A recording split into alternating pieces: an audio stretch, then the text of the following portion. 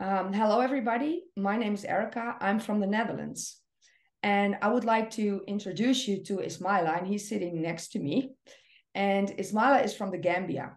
And we met in Holland, and he came to the Netherlands last month, and we were not able to do the interview. So I thought maybe it's a good idea to do the interview now. And Ismaila is back in the Gambia. Hello, Ismaila.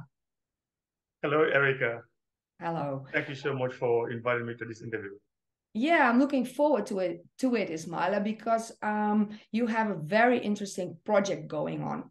And as I was telling you, you were coming to the Netherlands, and then you contacted me and you said, "Oh, Erica, let's be friends." And I said, "Well, I have a company called Zebra, and I'm also having a media channel, so I would like you to interview you to see what you are up to if you come to the Netherlands." So you said to me, "I'm coming to Holland and I'm coming also to Germany to learn about agriculture." And Correct. while you are a farmer and you wanted to come here to learn, why is it so important for you to come to Europe? Okay, thank you so much for the interview. And coming to Europe to learn about agriculture is an eye-opener for me because in the Gambia, we have been producing mostly in the local way. And there are thoughts that, there are things in Europe that cannot happen here.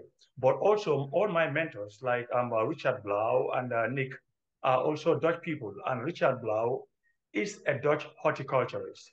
So he has been coaching me for so long. There are things that he will explain, but I will find it difficult to understand what they really are or how to do it.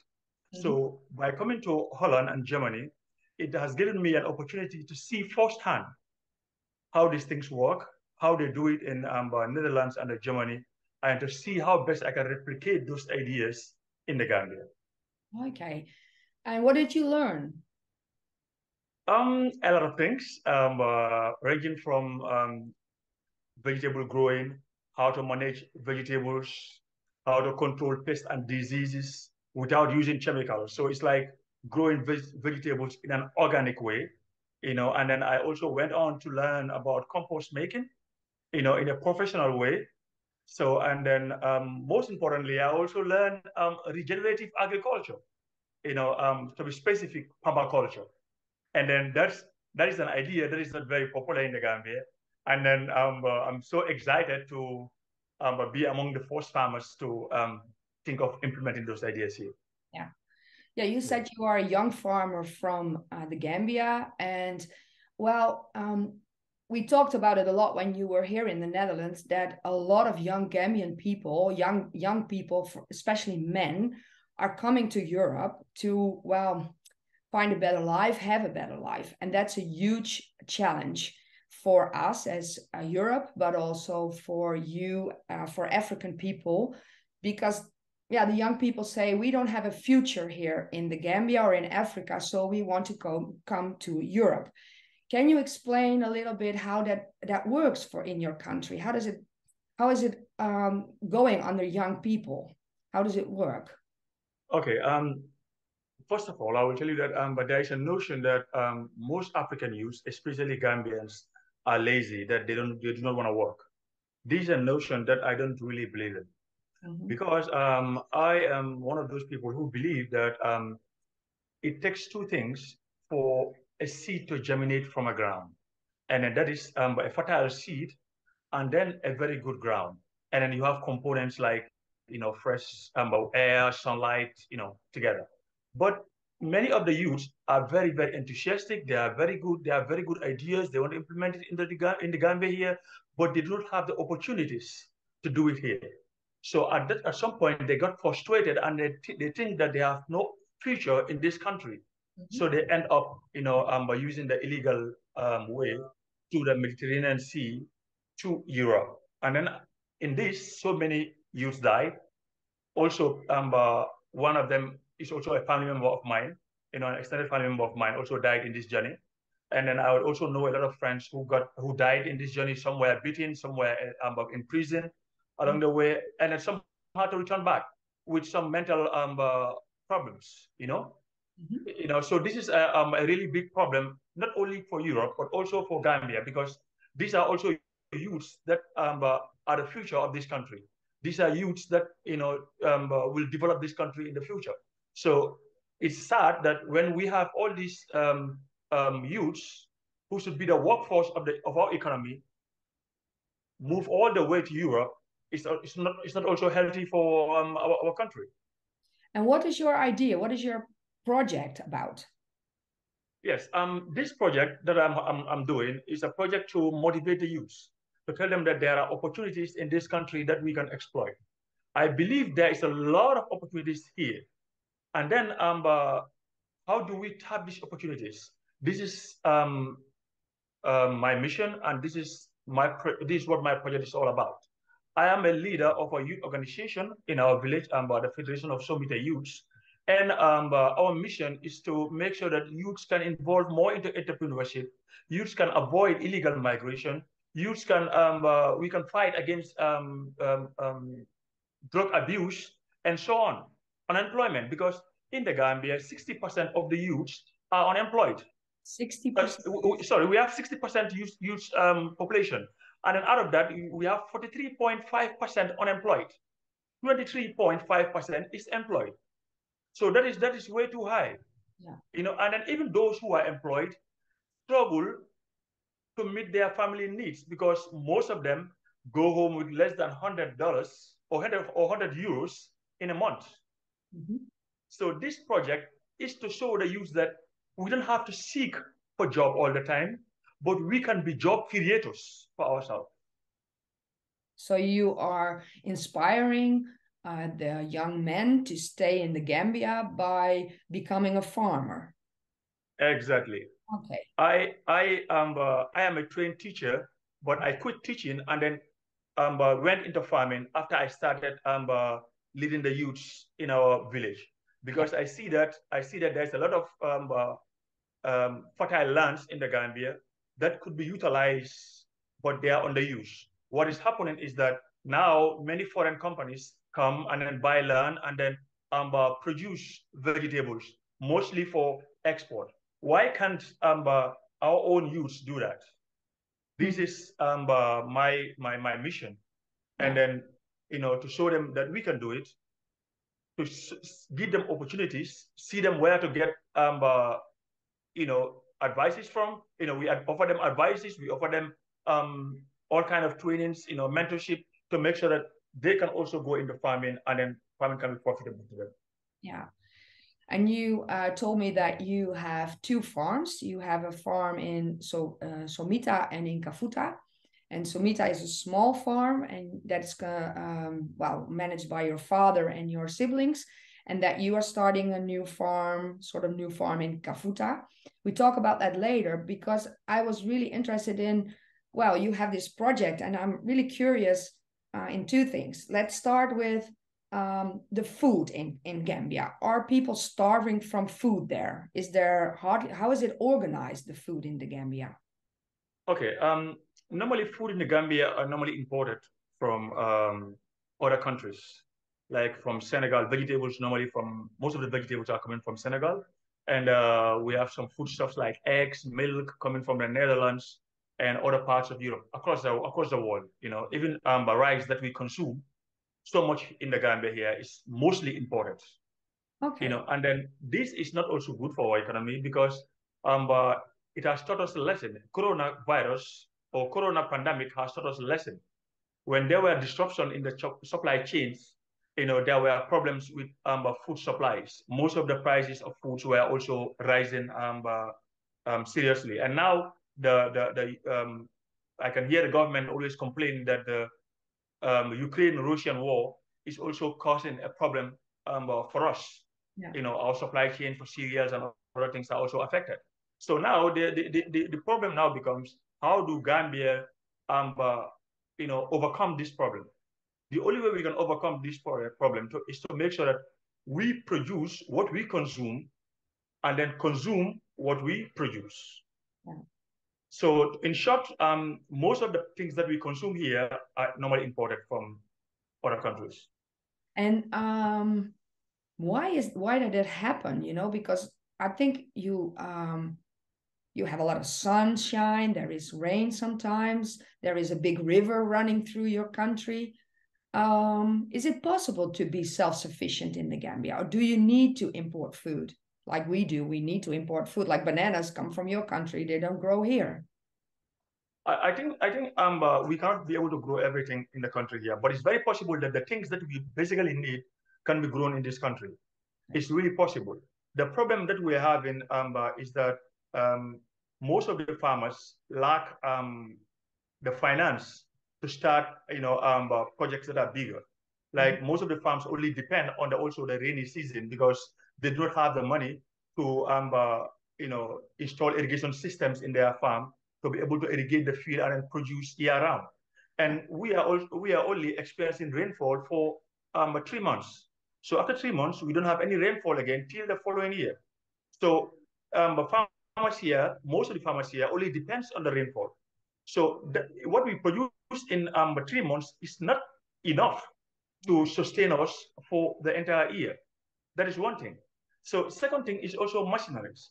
Most of our farmers here use local ways of farming, like hose, there are these long hose that they use and then make till the soil. We have also, sometimes we use cows, donkeys that are really, really very slow, and then you cannot plow, a big land using that way. Yeah, so actually you would like to need a tractor and a plow. Exactly. That is definitely needed, exactly, to make it faster. And the beautiful thing about that is that not only one farmer can use it, but one tractor can benefit more than 20 to 30 farmers, or even 50 farmers, depending on the size of, You can all use it. Yeah. Exactly. So these are, some of the problems that we are facing. And also, if you go into the poultry business, for example, I think also the importation of products into this country is also discouraging so many farmers, because production cost here is really high. We almost buy everything, we almost import everything. Most of the poultry feed is imported into the country. Most of the chicks, poultry chicks, the old chicks are imported into the country. The medicines are imported into the country. The feeders, the drinkers are all imported into the country. So almost everything is imported, almost. So what happened? Because we produce also in a very small quantity, and then we lack subventions, producing poultry in Senegal or in other countries is way cheaper than producing it in the Gambia. Yeah. So they can flood our market with cheap poultry products, like the meat or the eggs. They are so cheap than ours. So that is forcing most of our businesses to quit poultry production. I had a poultry farm, I told you that. I had a broiler farm, where I have about 200 to 300 broilers, but I had to quit because I was having a problem selling it. If I sell it at 250, I will sell it at a loss. So I must sell it at least $300. But what was happening is that if you go to the market, you can buy chicken, full chicken at 175 for imported chicken. Yeah. So I could not compete them. No, but you have to, because you said it's a challenge for me to grow my own food and to have my own food in the Gambia, so we don't need food from the other countries anymore. What will be the break point then? How do you see it that it will change? What is needed then? To realize this, the government also has a role to play. The government must protect the local producers. Not only our government, but also I think governments abroad, like European governments, also protect us somehow. Because if they are allowing their farmers, for example, to import a lot of their products like eggs and whatsoever into the country, they are forcing so many youths out of business too. Yeah. Because farmers here have been complaining many times to the government that when foreign products flood our markets, we run at a loss. But it's still, the willingness is not in there for them to protect our borders, to make sure that local farmers can survive. Yeah, Yeah, that remembers me of the example that you gave to me, like with furniture. Like if I would import it, then I would destroy a local furniture maker because he cannot make the furniture. So you have to improve your local market to get a better, even if it's a bit higher price. But then you can you give that example again? Exactly. I know of friends. I'll give an example in this way. I know of friends who are carpenters, Yeah. but they had to quit, and then some went through the bad way to Europe. Some went and then looked for other jobs because they think there is no business in making furnitures anymore. Because what happened is that when they make furnitures for sale, the furnitures will be there for more than 3 months or even more. That nobody buys them. Sometimes they have to sell it at a very cheap price, so it goes. Why? Because imported furnitures, second-hand furnitures from Europe are flooding our market, and people can sell them at a cheaper price. Yeah. You Is know, that also about clothes? Is that also all the clothes that we bring to Africa? It's not a good idea. no. These are just specific products. Okay. There are things I am specifically. I'm talking about products that we produce locally in our market here. So for clothes, most of our clothes is imported. We do have local clothes that we usually prepare here, and they are very good in the market. People buy them a lot. But when it comes to furniture and agricultural products, that's where the problems are. Many houses where you go now, you will find out that you don't have Gambian made furnitures in their house. All their furnitures are imported furnitures. Yeah. Because they are more yeah, yeah, they're all most of yeah, yeah. yeah, because they are more durable, and then they are also very cheap. Yeah, I understand. Yeah. Yes. Wow. Let's talk about your farm. You have a farm for food. What kind of vegetables do you have in your farm? I have series of vegetables, and then I do grow tomatoes, aubergines, cucumber, pepper, green pepper, name it, a lot of vegetables, depending on um, uh, my market study, because normally I will study the market ahead and then try to see what will be needed in the market in 3 months time or so, and then that's the kind of vegetables I will go. Yeah. I also have some fruit plants in there, like oranges, lime, papaya, soursop, and a lot more. Yeah. And is water a challenge for you? The water Yes, supply? indeed, indeed. Water is a challenge for me, especially in Kafuta, where the land is 4 hectares, and only almost half of it is irrigated, and they're not even fully irrigated, because what we normally do is that I have reservoirs, small reservoirs that is built out of cement, and that's where the water is deposited, and then I will take buckets, or containers, fill them with water, and then water the vegetables, and then the plants. It's really a very big challenge. Yeah. So, what are your plans for the future? If you say I have a farm, you have two farms. One is a small farm in Somita, and you have a big farm, 4 hectares. Well, big, but a farm for 4 hectares in Kafuta. What would you like to have or to do with it for make it profitable? Okay. I have an idea that I'm working right now, and then but this I learned during my visit to the Netherlands and Germany, which is permaculture, because my idea about farming is to make it profitable, to be able to employ so many people, and then to make it easily replicable by other farmers, that other farmers can easily copy the way I do it, and then do the same. Yeah. Yeah, because that's very important, for us to be able to sustain ourselves.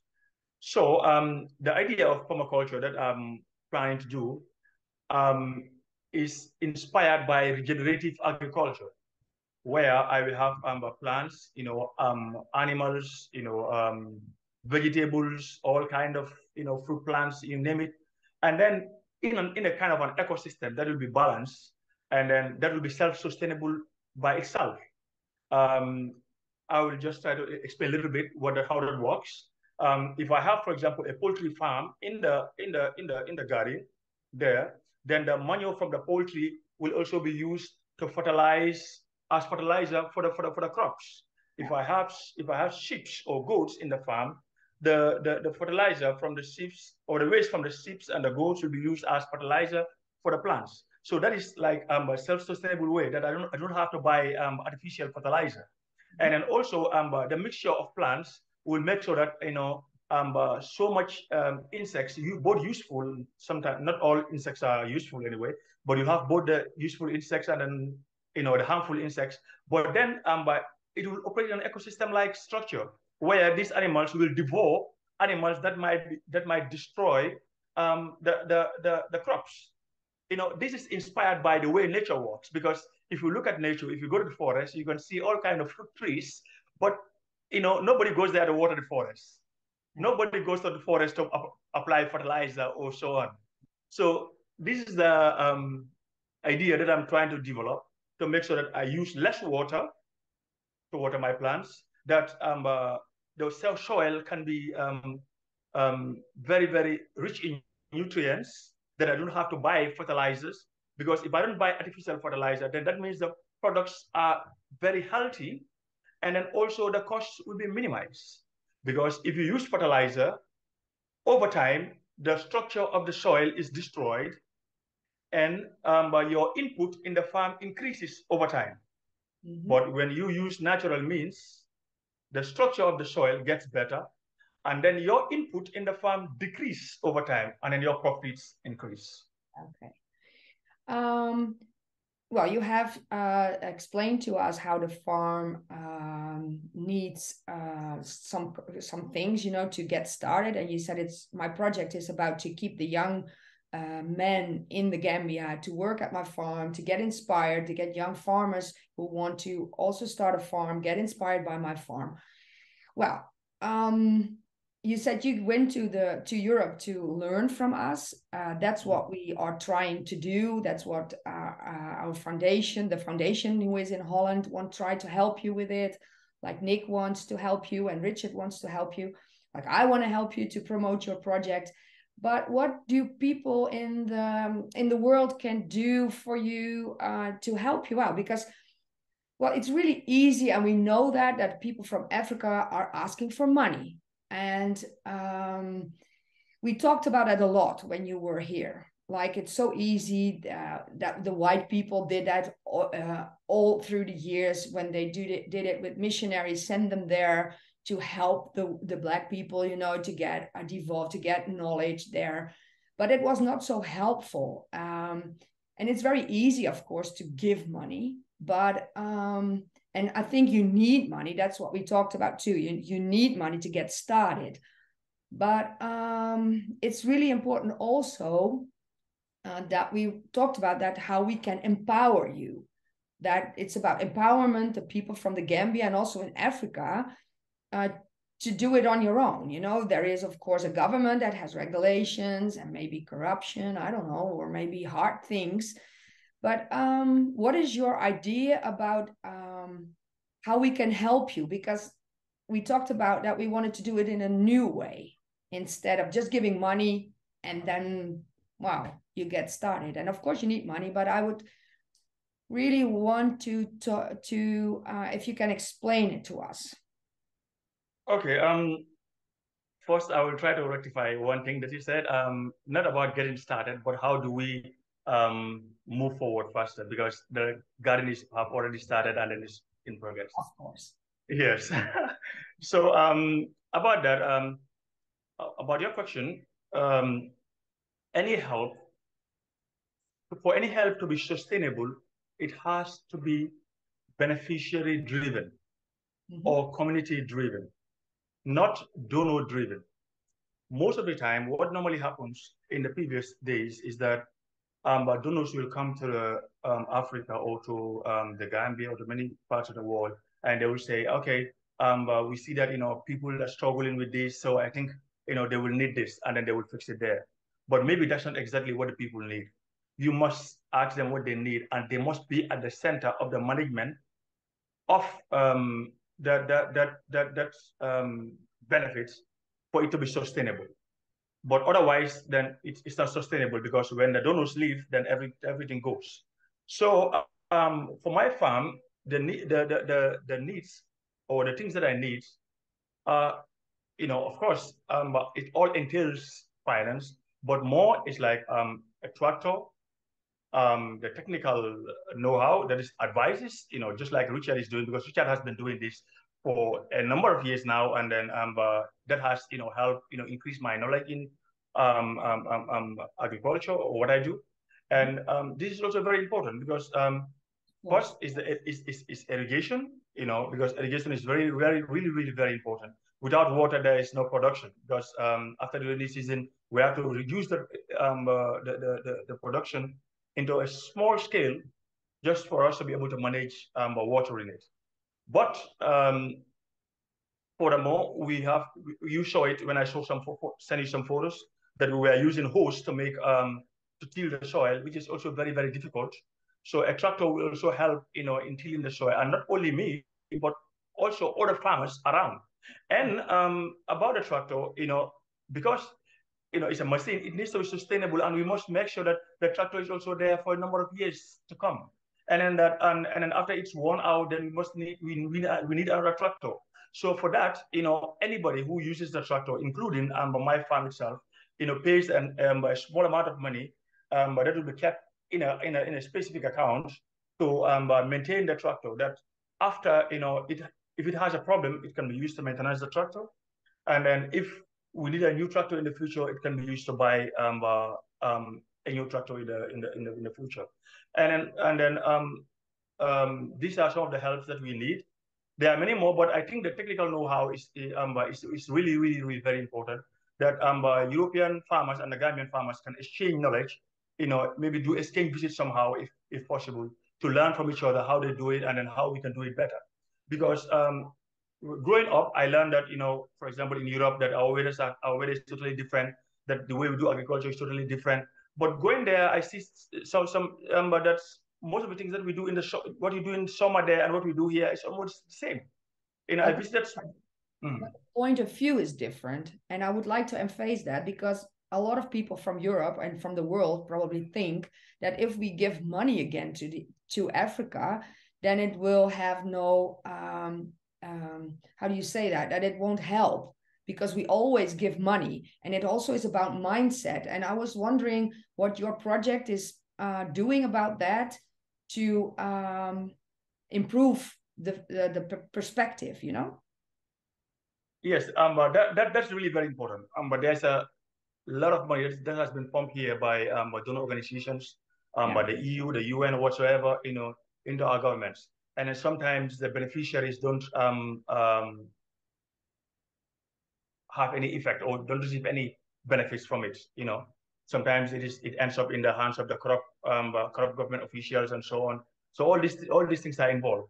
And then that's a very good question when you say, okay, we have been pumping so much money into the Gambia. How does this project or how will this project develop in a different way that it can be sustainable and then it can try to sort the problems out?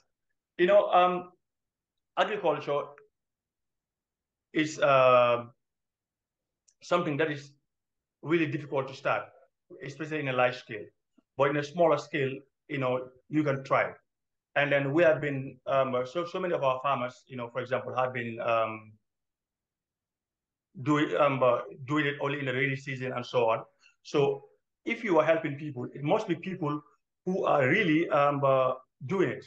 And it must be the beneficiaries exactly, not to foundations or organizations, that might use in a different way before it reaches the farmers themselves. Because there are projects in the Gambia, for example, that comes and then there are a lot of money that are involved in those projects. But most of the money is spent on workshops, symposiums, and then all other stuff. And at the end, the farmers, you don't see the impact in the farmers. So I think Europeans or anybody who wants to help must try to link directly with the people who are really involved in farming. That is how, because there, with a little help, it can change the way they do things or the way they see things, or in fact, their entire output. Yeah, but when it falls in a different hand before it gets to the beneficiaries, a lot is missing. I would like to talk about that a little bit more, Ismaila, because, like I said, it's so easy for us, as white people to send money and then we hope that Africa, everything is going to be okay in the countries. And it's just not like that, because we talked about empowering and we talked about that the people in Africa want to be self-sufficient. Um, well, in the old days, that we helped, of course, by giving money, and you explained it. But how does it go with the mindset? Do people in Africa realize that? And you said it. You need education, but that you are aware also that you can be in charge of your own life. Yes, I believe the biggest challenge Africa is having, and that includes the Gambia, is the problem of the mindset. Mm-hmm. The battle that Africans need to win to change their situation is the battle of the mindset. Um, if you are able to change the mindset of the people, then they work in their own interest and in the interest of a greater good. I will give you an example that when I quit teaching and then I want to go to become a farmer, there were so many people who told me that, come on, our grandfathers have been farmers before, our fathers have been farmers, and they are all staying poor. How sure are you that if you become a farmer, you can make it? This is the problem of Africa. So, and Gambia in particular, because that's the country I know. So what we do is that we try to empower these youths. We do have trainings, for example, in Yep Africa, and then we also have a foundation that Nick is running, where we bring these youths together, and then also from my village, our association, the Federation of Soldier Youths, we bring these youths together, try to inculcate a positive mindset in them, that our future lies in our own hands. We do not want a future that will be dependent on donations, a future that will be dependent on the support of foreign people. Mm-hmm. Our destiny lies in our own hands. What we want is that we can lead, and then the support, can be following us. We don't want the people who will be supporting us to lead us and then tell us, okay, this is what you need to do with your support. This is what you need to do with it. No, that's not what we want. Mm-hmm. What we want is that a youth with a positive mindset, that they can decide what they want for themselves. They can take up the challenge and say, this is what we want in life, and this how we're going to do it, and they want to stick on it. And then whatever support comes their way, that's a push for them. Mm-hmm. Before, normally, donors will come with conditions like, okay, we want to support you, but you have to do this, you have to do it that way, you have to do it that way, you have to do it that way. Maybe I do it because I just need the support, but not because I have passion in doing it or because I want to succeed in it. So that's not healthy, So the mindset, we're working on that, and then that we try to talk about it every time, even with friends. When we sit together, we try to discuss, try to inculcate a positive mindset, and I can tell you it's succeeding, because I have 2 or 3 of my friends now that are into farming. And there's another one who is, pursuing me, telling me that if you know of a land, tell me, I want to buy it and then start farming. Yeah. And then many also who are farming or doing other businesses are getting more enthusiastic, thinking that, okay, I can do this and then I can gain something out of it. Yeah. Yeah, that's really interesting, because that's what you said, like you are learning to see, okay, this is my plan and this is what I want to do with it, and this is the way we live, because it's really hard for us, it's not good for us to tell you what to do. We can advise you, but it's your choice. That is really important that you learn that too. Yeah. So in general, you say, okay, I have a farm. I need stuff because I need, for example, a tractor with a plow so I can go faster. You also said you need a sort of water irrigation, so you can watered outside the raining season. You Mm. also you told me already because we talk a lot about what's going on your farm, and you said I need a greenhouse.